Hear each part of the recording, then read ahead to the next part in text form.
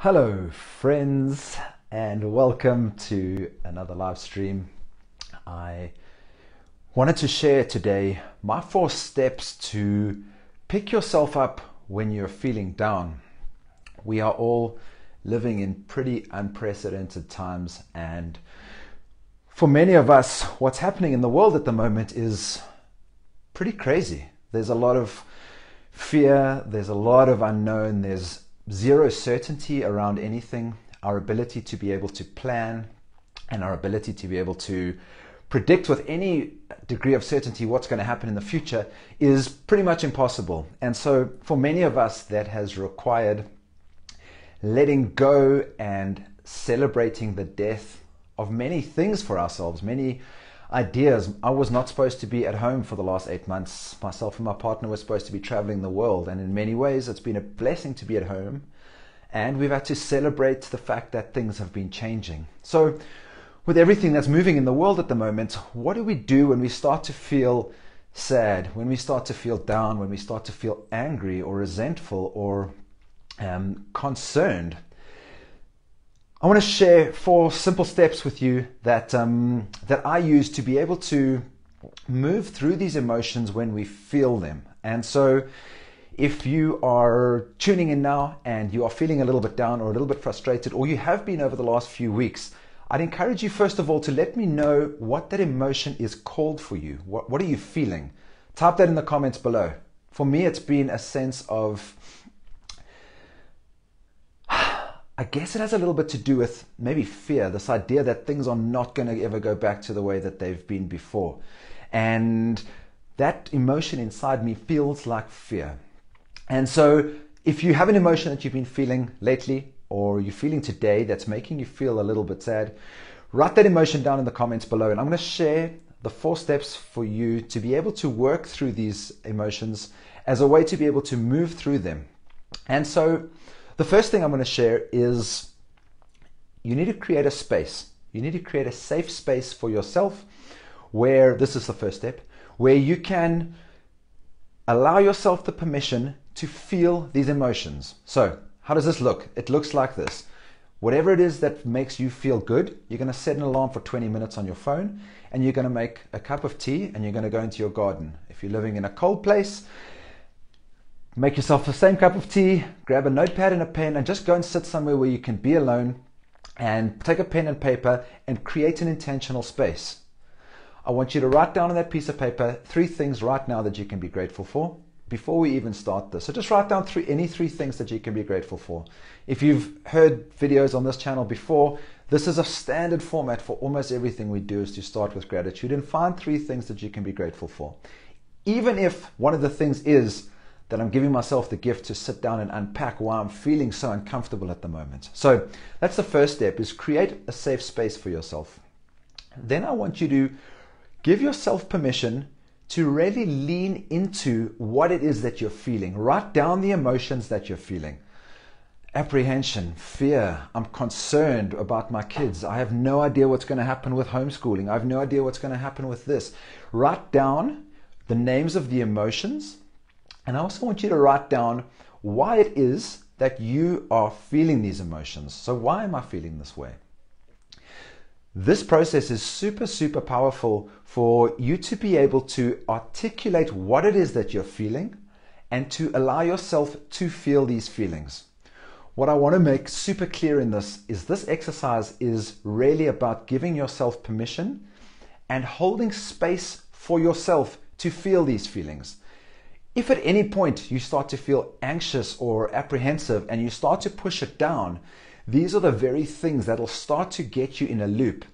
Your emotional guidance system is the most powerful guidance system that you can use to let you know it's starting to give you signals about things that are important to you. And so that you are able to navigate this world safely, when you don't feel safe, your body lets you know by, I'm just going to hide these comments so that I don't read them while I'm just delivering this. So I'll get to those comments at the end, but your emotional guidance system is inherently there to protect you and to let you know that something isn't lined up in your outside world. And it's not to shame yourself for this.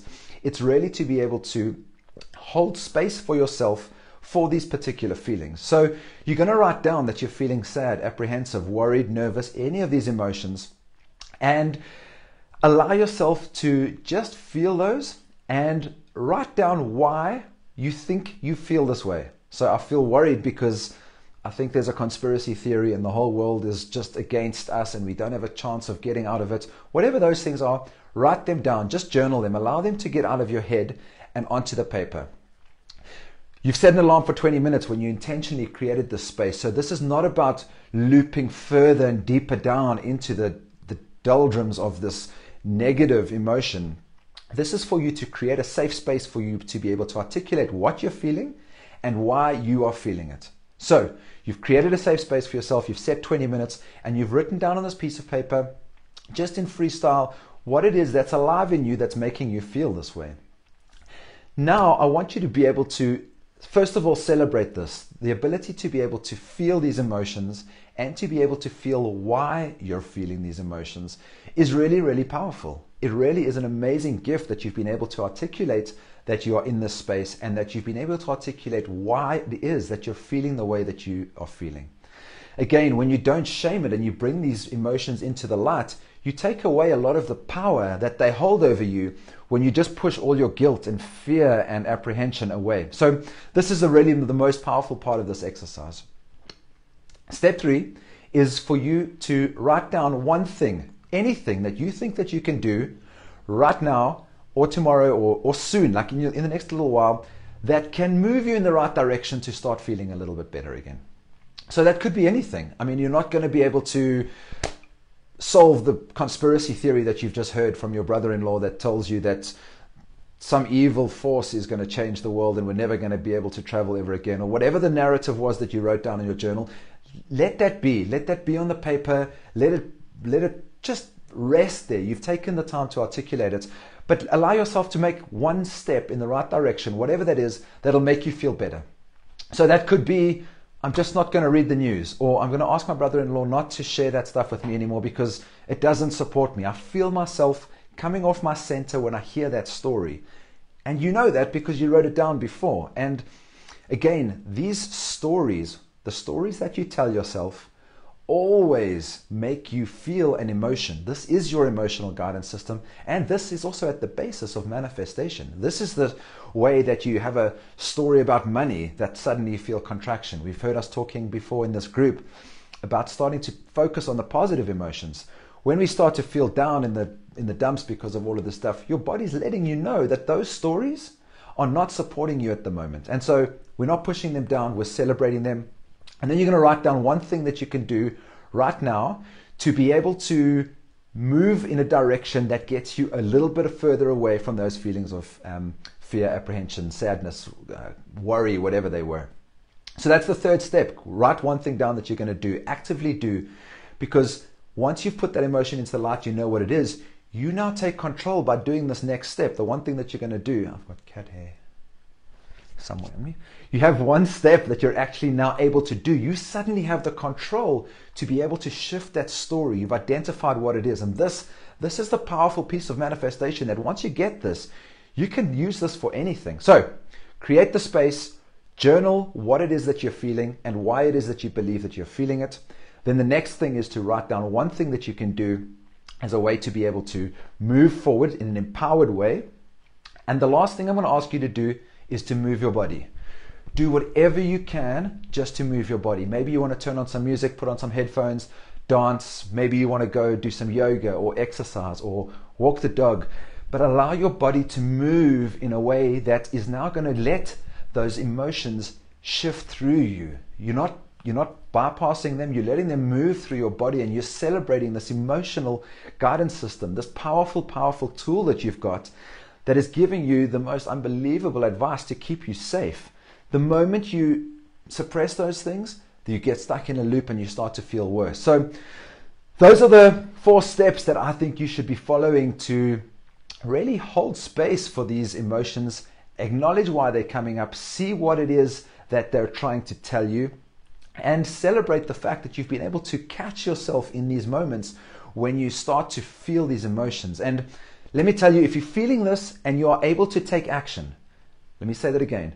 When you feel an emotion, a negative emotion, and I do this in inverted commas because there is no negative emotion. Every emotion is giving you some sort of signal, and a negative emotion is a signal that you need to shift a story, that you're not safe, or that you need to make some changes. So if you are able to identify that you're feeling an emotion and you take action on it, that is mastery in terms of your ability to be able to create your own reality using the law of attraction. Because many of us get stuck in that story and we don't take action and we don't take empowered place to be able to allow ourselves to feel these things in a compassionate way with ourselves. And when we're not compassionate with ourselves, we push all these emotions down. And there's a great saying that says, when you don't process your emotions, they go down into the basement and they start lifting weights. And they come back bigger, and the more you push them down, they do it again and again. And then eventually you're stuck in this negative spiral where it feels like you can never get out. So as soon as you start to feel a bit of contraction, allow yourself the space to be able to acknowledge what those are and create an intentional meditation like I've just given you now, these 4 steps. 20 minutes. Give yourself some space. Set an alarm, and at the end of 20 minutes, you will have gone through this journaling practice where you wrote down 3 things you're grateful for, what you're feeling, why you think you're feeling it, what you're going to do, and then go and move your body. Go and dance, go and run, go and do something to just get and see how much better you feel. So I wonder if there were any questions. I used to do this. It helped me realize I was feeling very temporary. Cool. Yeah, Melissa has started homeschooling her kids. I know that can be a massive challenge for many of us. The space that we used to have for ourselves, for self-love, is starting to disappear.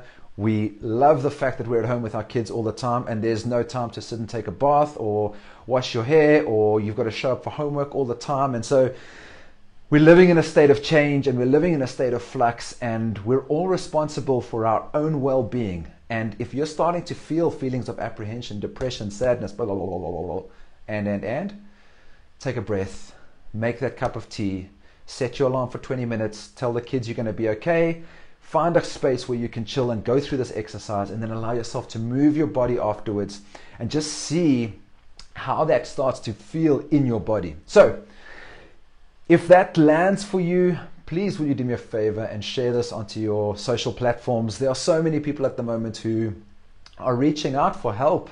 And the last thing I'd like to say is, if you need some help, we've done a vlog on this before, is allow yourself the vulnerable and powerful position to ask for help. Please, this community is full of people that are showing up for one another. We've got mentorship in this group that is completely free. People that understand the law of attraction, healers, coaches. Write in the comments below here if there's anything that you need to be able to be supported.